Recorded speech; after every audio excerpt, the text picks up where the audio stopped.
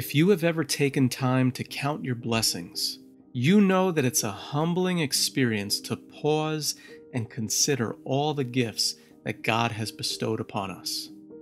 He has given us the food that we eat, the clothes that we wear, our families, our friends, our homes, and even more than that, He has given us salvation, the forgiveness of sin. He's given us peace. He's given us His love. He's given us His Word, the Bible, and He's given us His presence with us. There is something so special about thanking God for these gifts.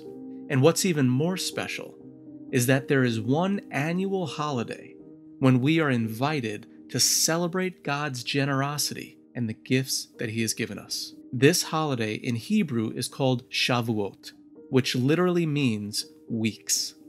You may know it better as Pentecost, which is the Greek for 50. These names are taken from the command in Leviticus 23, verses 15 and 16, to observe this day by counting 7 weeks and 1 day or 50 days from the Passover and first fruits offering.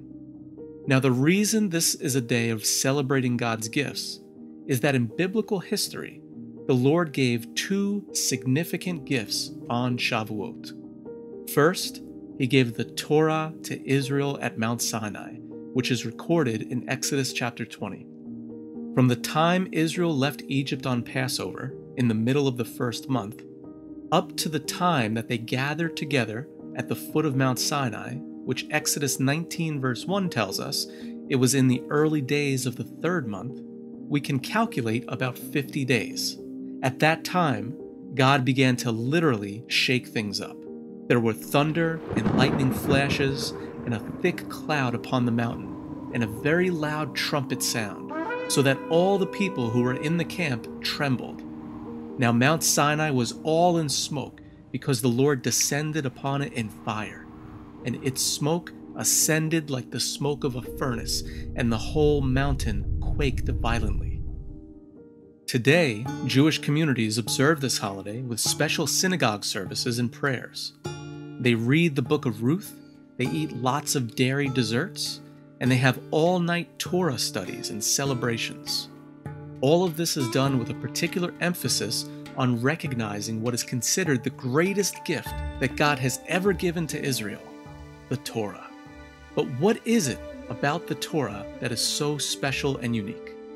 The Torah, or more literally, God's teachings and instructions, served many roles for the people of Israel. It's a moral guide that sets Israel apart from all the other nations. It helped shape the culture. It defines sin. It introduced a fair and righteous justice system. It also outlines the process of redemption. The sacrificial system shows how innocent blood atones for the sins of the guilty. Ultimately, the Torah equipped the children of Israel to fulfill their mission in life as a nation. And what is their purpose? To be a kingdom of priests and a holy nation. That is, to be a light to the nations, to share God's truth with their pagan neighbors. In many ways, Israel was supposed to be evangelical. Even the location of the land of Israel was strategic for that mission. Israel, about the size of New Jersey, sits at the crossroads of 3 separate continents: Europe, Asia, and Africa. And there are 2 ancient major trade routes that pass directly through the land of Israel, connecting these 3 different continents.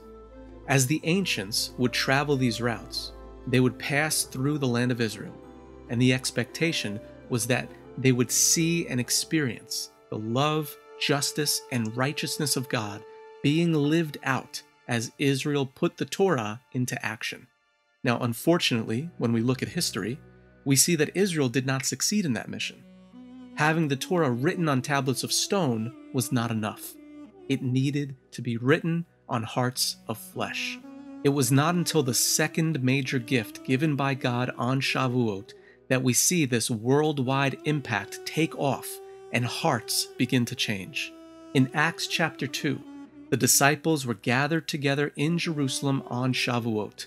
This assembly took place shortly after Yeshua became our Passover lamb, when he died for our sins and rose from the dead as the firstfruits of the resurrection.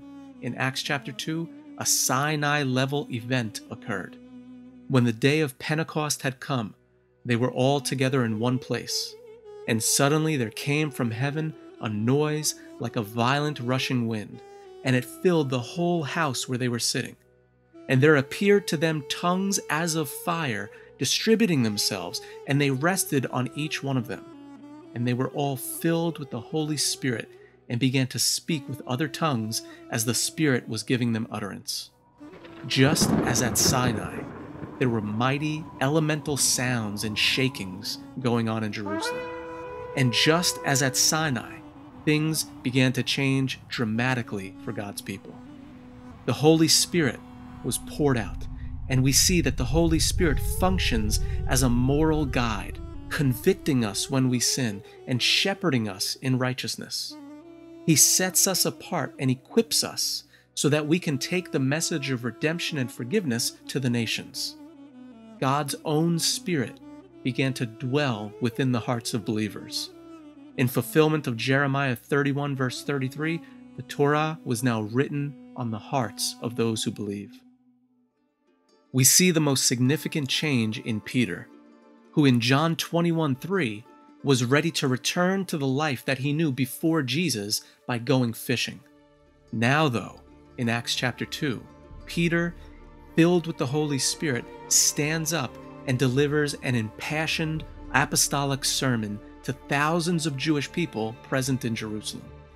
On that day, a revival was sparked, as 3,000 came to believe in Yeshua. Peter was now a fisher of men. So this year, as Shavuot approaches, let us pause, let us take inventory, and let us give thanks for the gifts that God has given us. Thank Him for the redemption that we have through our Passover Lamb Jesus, for the resurrection to eternal life that is promised to us, and for the gift of the Holy Spirit dwelling inside of us. It is His Spirit that now empowers and gives us all that we need to take the message of truth to a world that desperately needs it, to the Jew first and also to the Greek.